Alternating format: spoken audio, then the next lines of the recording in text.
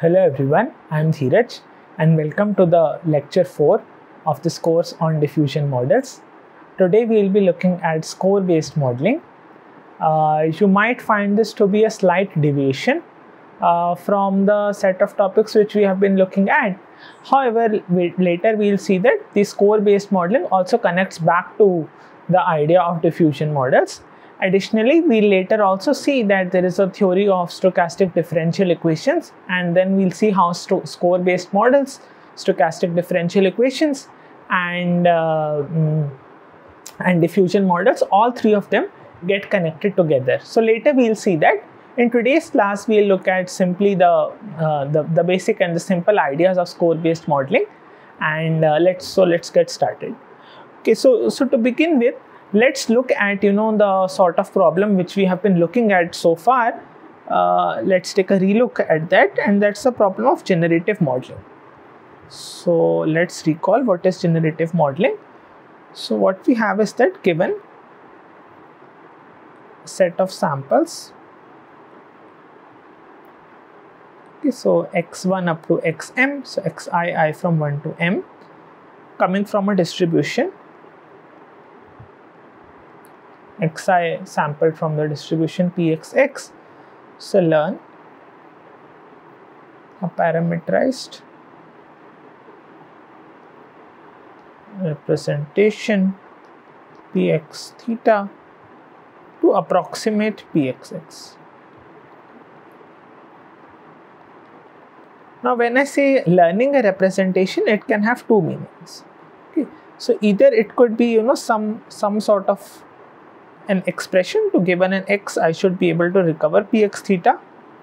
Okay, or the second meaning could be that get samples from Px theta efficiently.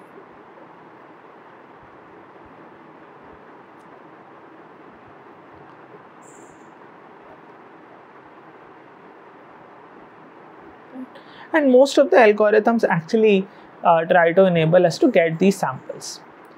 So let's take a relook at some of the basic algorithms for this. So we have already looked at variational autoencoders and diffusion models, but okay, let's take a look at the class or the family of algorithms which do this sort of modeling for us.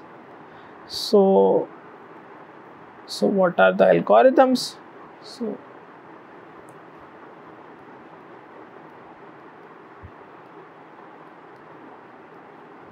there is one family of algorithms which is based on the idea of transformation of random variables.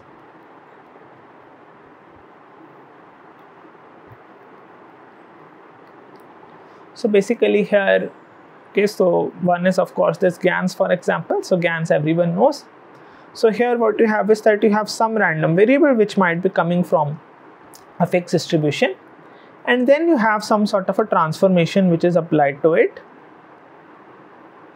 And we then use this transformed random variables as as samples from our desired distribution, right? So basically I might be getting this value y, and GANs actually perform an adversarial training. So here this is our generator network, but additionally we also have a discriminator network which might be having its own set of parameters, say phi, and it can take one of the generated samples, or it can take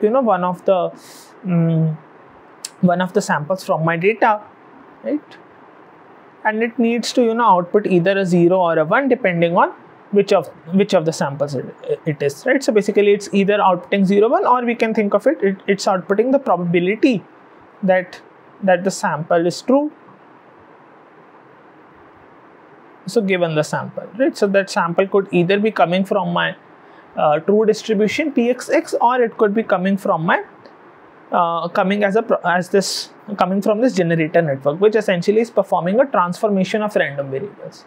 So note that here we are never performing an explicit sort of density distribution. We are not trying to estimate this density explicitly. What we are doing is that we are basically taking this random variable set and we are performing a transformation of random variables. Right? So another approach which also performs this sort of transformation of random variables is this idea of normalizing flows.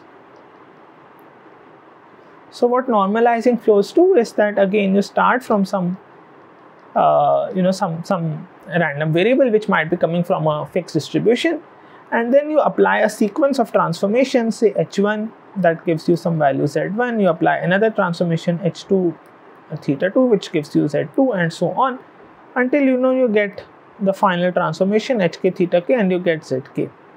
And essentially the idea is that the density of this matrix, the density of this random variable zk, you can approximate it using the idea of this transformation of random variable. So basically, if you have a random variable x and you apply some transformation f to it to get y, then essentially the PDF of y is going to be PDF of x times the Jacobian of del x by del y. So this is assuming that this transformation is invertible and it's monotonic, right? So there have to be some sort of conditions on this transformation for which this relation holds true.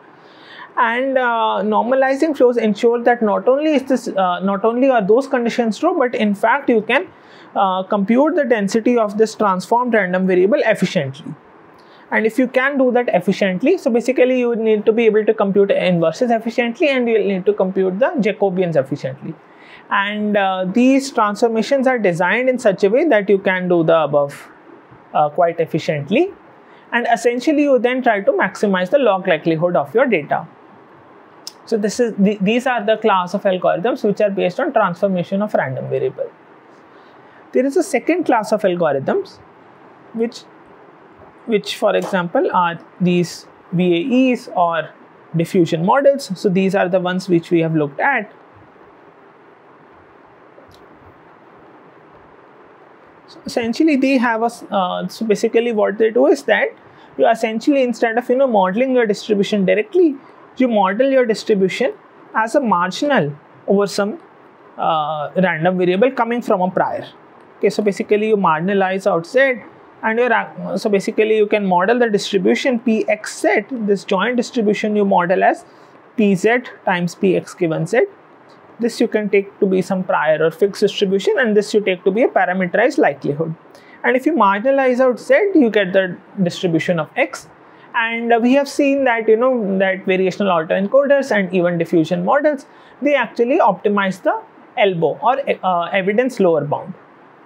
Right, so they optimize this sort of evidence lower bound, and it can be shown that the lower bound is tight, and if the posterior you are considering is it's coming from a large enough family, then your elbow is a tight bound and it will suffice to optimize your elbow. So this was for the case of these VAEs and diffusion models, right?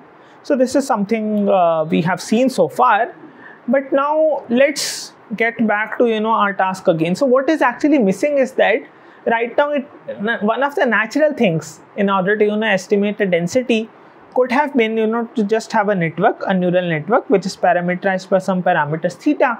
And what if we can train it in such a way, or we can define it in such a way that it takes an input x and it throws out the probability of x parameterized by theta. So the question is that, is this possible? Can we have a neural network to output px theta given x? So this is the question. Can we actually directly define the distribution in this form? So what do you think? I would want you to pause the video maybe for a minute or so and think about it. Okay. So I presume you might have given it some thought, and the answer is that if we try to do this directly, there are some issues. So what could be those issues?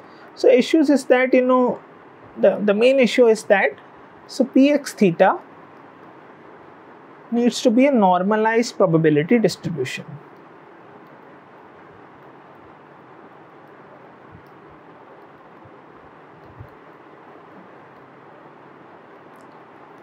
So what it means is that the value of px theta must be greater than or equal to 0 for all x, and if z is some continuous, variable, then if x is some continuous variable, then integral over all x px theta, this must integrate out to 1. So this integration must also be 1, which means that it should be a normalized sort of distribution. And yeah, so this is actually one of the sort of main issues, right? That it may not be non-negative and the integral may not be 1. So non-negativity is easy to resolve. We can have some sort of a non-linearity at the end, might be exponentiation. It may be, for example, ReLU, which ensures that or maybe sigmoid, which ensures that that at the end the outputs are non-negative. However, this normalization condition is difficult to ensure. So you might be thinking maybe we can do a softmax or something, right? But then see, softmax happens if you are producing that entire distribution at once. But here the network is, we are trying to design a network in such a way that it takes as input an x and outputs px theta. So this is what we are trying to do. Okay. So how do we now resolve this thing? So first condition can be done, but this normalization is essentially a bit difficult. Okay. So one way to do it is as follows, that instead of have our model directly produce px theta, what we do is that let it produce some sort of logits for us, and then we'll do the normalization ourselves. So basically we have this sort of a network. Okay, and then it takes input an x, this is parameterized by theta, and it outputs fx theta. And essentially we say that probability of x parameterized by theta is nothing but exponentiation of minus fx theta over sum over x exponential of minus fx theta. So this summation in the denominator is what I call as the partition function. So I write it as z theta. Okay. So my px theta is essentially exponential of minus fx theta over z theta. And essentially the network only needs to output fx theta, which may not be normalized, or which may even, it may need to, it doesn't have to be non-negative either. Okay. So this looks that we have resolved the problem, but then we have introduced another problem, right? Because how do I now compute this value in the denominator? How do I now compute the z theta? And this is a big problem for us. So essentially the idea is that let's take a sort of a log of this value and then see what we can do. Okay, so it looks that we have made the problem even more difficult, but there is some way to resolve it, which we'll just see now. So this is what we have right now. So if I take log of this value, right, I get minus fx theta minus log of z theta. Okay, looks good enough. At least we have separated out this as an additive term. But then how do I now, if I want to optimize with respect to theta, okay, so if I change theta, this log z theta will also change. Okay, so note that this z theta is a function of theta only, it doesn't depend on x because we have summed over all x's. So how do I get rid of it? Well, one thing is that it doesn't depend on x. So if I take its gradient with respect to x, okay, then essentially this will go off to 0. So what I have is that gradient over x log of px theta is just minus the gradient of x fx theta. So essentially if I can have a neural network to model fx theta, what I can do is that I can take the gradient with respect to x, and that will give me the gradient with respect to x of log px theta up to a sign, so it doesn't matter. Okay, so this is something which is which is possible for our model to model computationally well. But now the question is that I don't have the ground truth value of these. So what do we do? So first let's see how do I now formulate my problem. So the problem formulation in score-based modelings is as follows. So essentially, by the way, this gradient of x log px theta, so this is called as the score function. So I can write it as sx parameterized by theta, which I am defining as gradient with respect to x of log px theta. Okay, so this sx theta is my score function, and essentially our problem now is to minimize with respect to theta the gradient with respect to x of log px theta, basically the model's score value minus the true score values. Okay, the squared norm. This is what I want to minimize. Basically, I want this score, the score produced by our model to match the actual scores from my data. Okay, and of course this x, we are taking the expectation over p data x or pxx, whatever. So now it introduces another problem, okay, and that problem is that I don't even know this value. This true ground truth value is something which I do not know. So how do I perform this optimization? And that is the trick we are going to see now.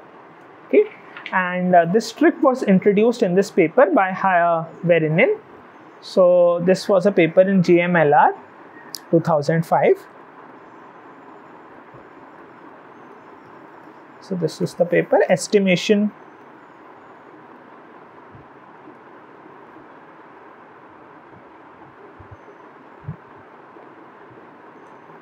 of non-normalized statistical models by score matching.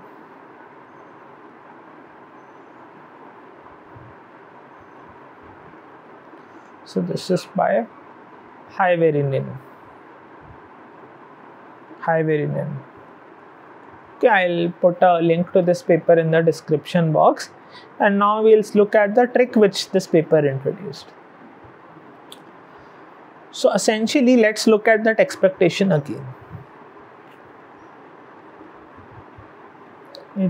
It may look that, you know, that we are just going around the bush, we are trying something and another problem appears, but in the end we will see that everything resolves on its own. So this gradient with respect to x of log px theta, I'll just call it score function. Okay, and this is the true score. Okay, the true score from the data, and this is the model score which is parameterized by theta. So I need to take the expectation with respect to pxx. Okay, the squared norm difference of this. So first let's try to open up this squared norm difference. So the first term which I'm going to get is gradient with respect to x of log pxx squared norm. The second term I'm going to get is the squared norm of sx theta. And then I have a dot product between them.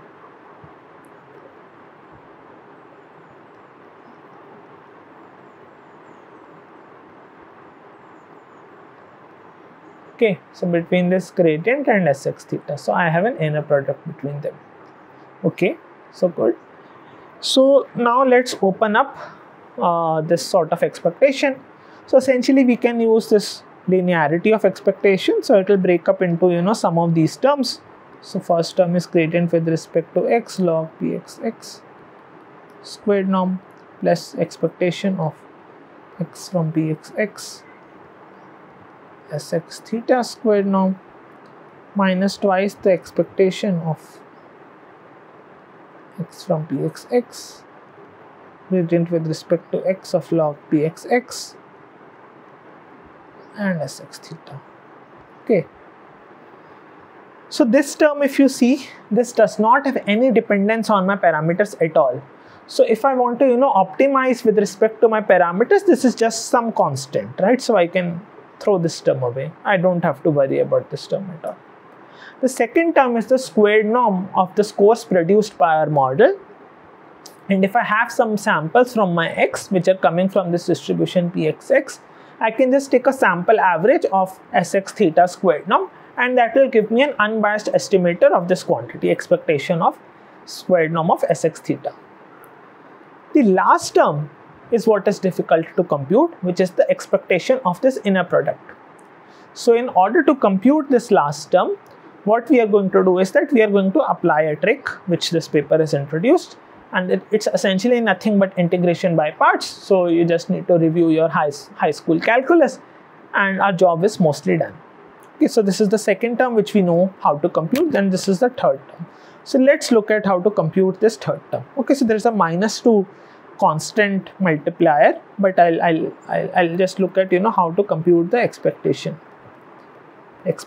of the inner product between gradient of x log pxx and the score function. So this is essentially the inner product between the true scores and the model scores. So let's write down the expectation as an integral over all x, pxx.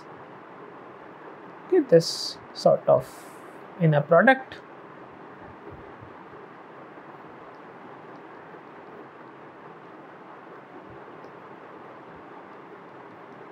Dnx. Okay.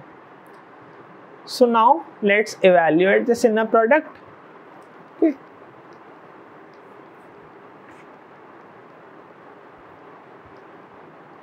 So this inner product, I can write it as sum of these entries, del by del xi of log pxx times sx theta I. Okay. And now what do you see? Now you have a derivative of log, right? So essentially it's integral over x pxx dnx. Okay, so I can take the summation outside the integral, and then what I have is 1 over pxx times del by del xi of pxx. Okay, so this is the ith term of sx theta, right? Because I'm taking a dot product, so ith term I multiply with the ith term and I sum with the I. And this pxx and pxx, this gets cancelled. Okay, so essentially what I have is that it's an integral over all x of del px by del xi times six theta. Now does this ring a bell? So what do you think we can do here? So you might recall, the use of integration by parts trick. Essentially in integration by parts, what you do is that if you have an integrand, or basically the expression integral inside the integral of the form u dash v, you can write it as uv dash minus u times v dash, right? Because essentially you are using the Leibniz rule that uv dash is u dash v minus uv dash. So let's apply the trick here. So essentially what we have is a sum over all I integral over x pxx dnx. Okay, so pxx has already been cancelled. Fine. So you have dnx, and then you have this derivative times six theta, right? So essentially you can write it as del by del xi of pxx times six theta minus pxx times del by del xi of six theta. Right. So basically it's the derivative of the product minus pxx times the derivative of the other term, right? And this is integrated over all x. Okay. Now we can actually split the integral as sum of two parts. The first part, if you see, it's just the integral of this derivative. So essentially if you substitute the value of the limits, so if you first integrate with respect to xi, then essentially you will be substituting the value of the xi at these limits. And if your model is such that at xi equals plus infinity and minus infinity, pxx goes to 0. So if the data distribution is such that the probability of any of the variables taking its value of plus infinity or minus infinity, that tapers off to 0, and essentially the integral of this term will just go off to 0. So you will be left with minus sum over I integral over x pxx of del by del xi of six theta, right? And now the expression, okay, dnx, sorry. So now the expression looks very familiar, right? Because it's now again an expectation. So it's minus sum over I expectation over x from pxx, right? And then del six theta by del xi. And you can even take the summation back inside the expectation. So it's minus expectation of x from pxx, okay, and sum over I del si x theta by del xi, right? And SI x theta, if you recall, that was the gradient of log px theta. So essentially, if I take the derivative with respect to ith terms and then sum over, it's essentially summing. Okay, so del 2 xi by del xj of log px theta, that is those are the entries of my Hessian, and the diagonal entries are just going to be del 2 by del xi square of log px theta, which is what these entries are. So these are essentially the diagonal entries of the Hessian, and if I sum over all these diagonal entries, I am essentially producing the trace. So it's essentially nothing but minus the expectation of x from pxx, the trace of the Hessian of log px theta. And essentially, in order to compute this expectation, what I can do is that I can take in these samples, the samples which I have, and I can essentially compute this quantity, and I take the sample average. Right? So this is essentially one of the approaches to score modeling which this paper introduced, and in fact I think this was probably one of the first few papers in score modeling, and maybe it introduced this sort of idea. So essentially, looking back, what we had was that we have the expectation of the squared norm of this difference. This expectation had three terms to it. One is the squared norm of gradient with respect to x log pxx. The other term was the squared norm of sx theta squared, and then we had an inner product term. The first term did not have any theta component, so if we want to optimize with respect to theta, we can just throw it away. The second term can be computed easily because it does not have any true score values which we want, and the third term, that has an inner product between the true score and our model scores value. But since we don't have the true score values, we applied this integration trick, and note that after this integration, we are only left with a Hessian, or basically a sum of derivatives of my model score values, right? It doesn't have any true score values at all, and this expectation is with respect to the true probability distribution, but I can compute this by sort of taking a sample average of the values of xi's which I already have. So everything just boils down to computation of sx square theta. So let's actually rewrite the expression what we want to optimize. So essentially we were trying to sort of minimize with respect to theta of the squared norm of gradient with respect to x log pxx minus sx theta squared. And what I've shown is that up to a constant, this value is just gradient. Okay, so basically the scored norm square. Of course, there's an expectation here.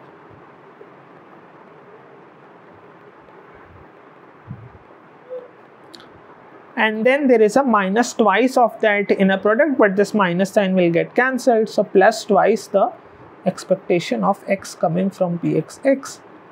Okay, and I can write here sum over, right, del si by del xi x theta. Okay,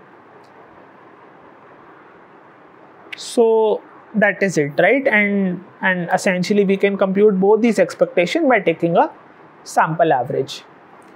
So this was the paper by Hyavarinen.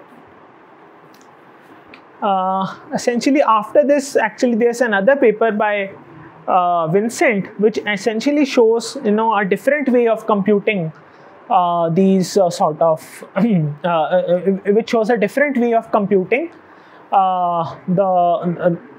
this squared norm values, by essentially taking a sort of a noisy by essentially taking a noisy version of our model.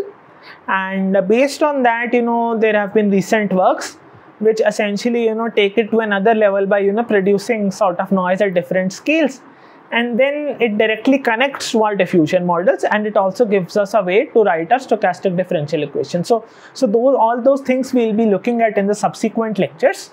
So for today's lecture, this is just the basics of this score modeling and Hyavarinen's paper. Okay, thanks and goodbye for now, and we'll continue in the next lecture.